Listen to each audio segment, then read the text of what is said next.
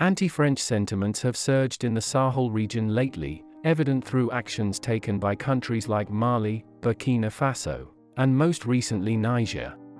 These nations' military forces have assumed control and sacked French military units.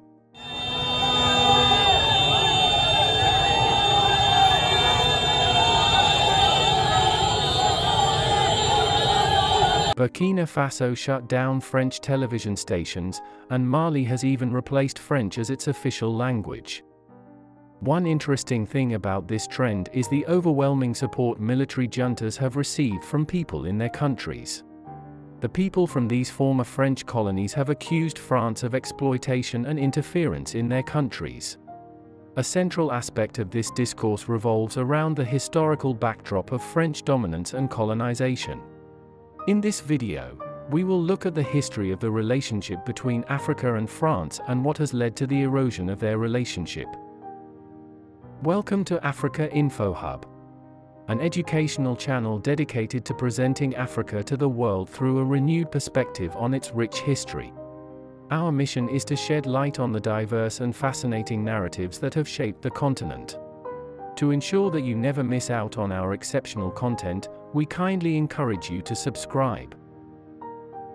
France started getting interested in Africa in the 16th century. Like other colonial powers, France was also actively involved in slavery. In fact, France ranked as the third largest participant in the slave trade. It is believed that roughly 1.3 million Africans were transported to the American colonies, yet tragically, nearly 200,000 lives were lost at sea during these journeys. As the institution of slavery evolved, France sought out ports to facilitate its operations.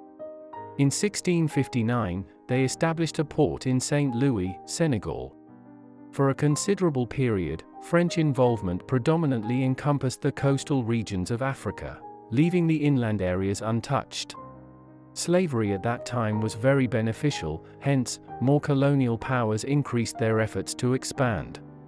This led to contention among them as they were all trying to take as much as they can from the continent. The French expansion embarked from Senegal in 1854, led by General Louis Faidherbe, who assumed the role of governor. Swiftly immersing himself in his responsibilities, he expanded French influence to encompass Gambia. However, his aspirations extended further. He sought dominion over the Niger Delta and Mali. Despite his ambitions, his government exhibited reservations, citing concerns over the financial burden. Consequently, the expansion initiative experienced a hiatus, only to be revived in the 1880s, marking the commencement of the renowned scramble for Africa. This inevitably sparked conflicts among European powers, as they engaged in a competitive race to acquire various territories, progressively dismantling nations, one after another. Subsequently, the German Chancellor formulated a proposition. He gathered all European nations in Berlin in 1885 and led them in the signing of the Berlin Act, which served to formalize what is now known as the Scramble for Africa. The underlying logic behind this approach was straightforward. Instead of engaging in conflicts amongst themselves, the European powers chose to divide and apportion the continent. Each nation just would take a territory. It was like Africa was a delicious cake and everyone could have a piece. There was no regard for the people of the continent, and these colonial countries saw Africa as a means to power and wealth. As the 1880s unfolded, nearly 80% of the African continent was under the rule of local leaders, including kings, sultans, and tribal chiefs. However, by the turn of the century in 1900, this landscape had undergone a stark reversal. Approximately 90% of Africa had fallen under European colonial domination.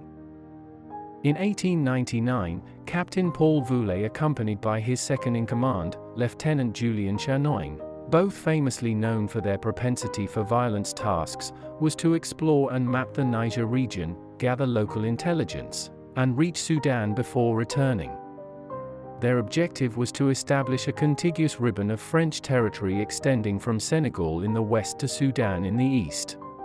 Captain Voulay had earned a reputation through his previous endeavors. including leading the French conquest of Burkina Faso in 1896.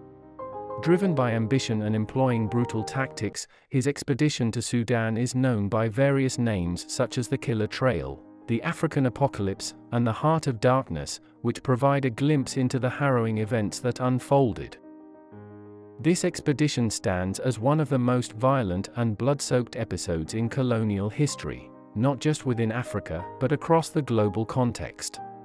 Unfortunately, Voulet's mission was not adequately funded. Consequently, upon reaching the initial village, he demanded porters to assist with carrying supplies. When the local inhabitants refused, he resorted to extreme measures, butchering the entire village, resulting in the deaths of around 100 people. Voulet frequently denied provisions to his camp followers. Responding to their complaints, he resorted to lethal measures, systematically killing men, women, and children by bayoneting them to death instead of shooting, as he aimed to conserve bullets. These brutal massacres became a recurring pattern, staining his path wherever he ventured. The gravity of his actions was so severe that news of his atrocities reached the French government in Paris.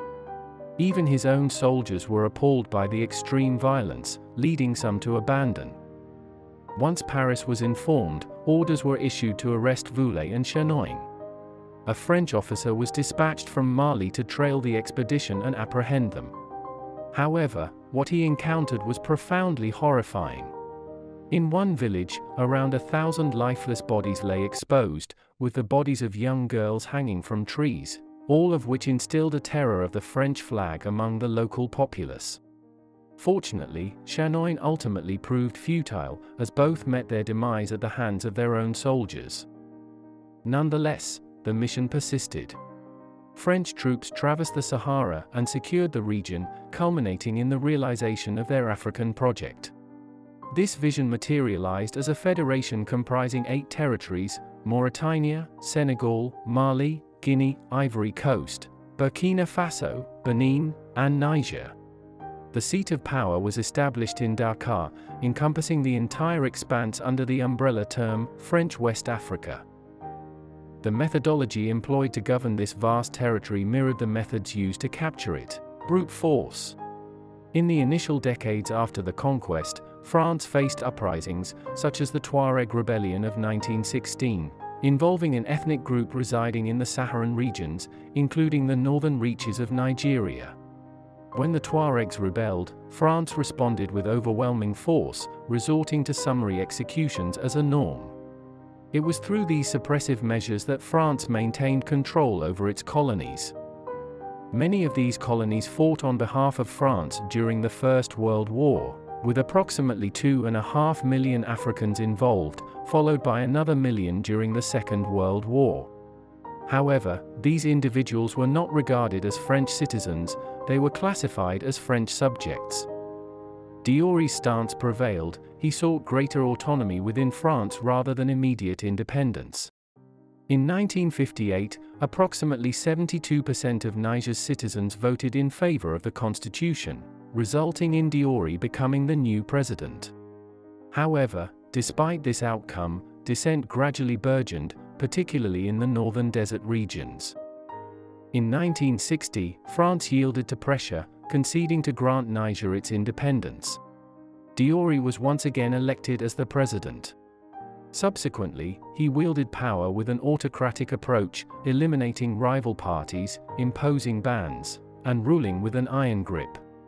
Even though Niger was seemingly independent, France still had a hold on the country.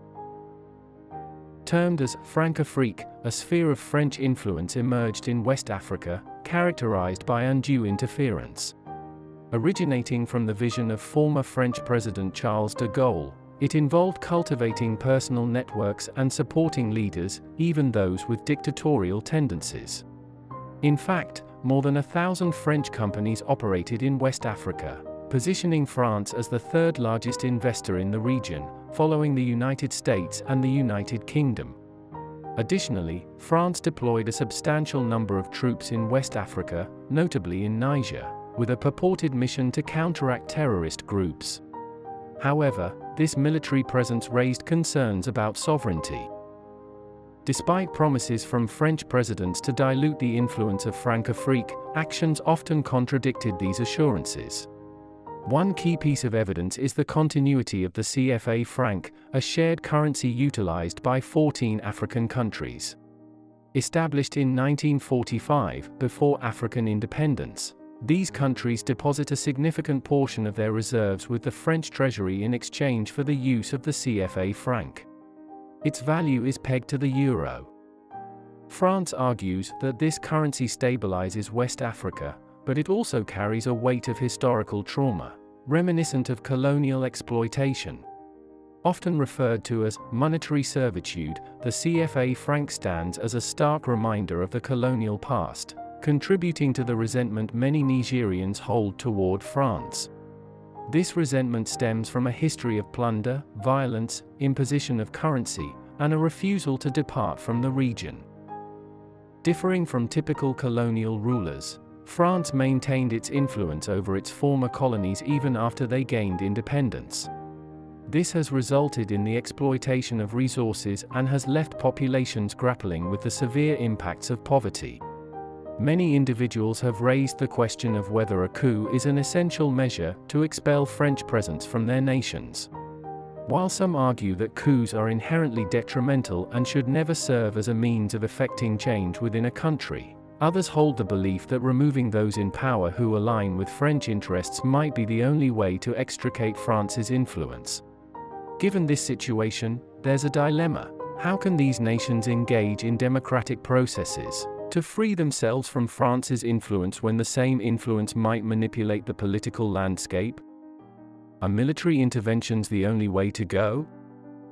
What did you think of our video? Please share your thoughts on our video in the comment section below. If you found it enjoyable, we encourage you to spread the word to your friends and give it a thumbs up. Feel free to share it with your social circle on Facebook, WhatsApp, and Twitter as well.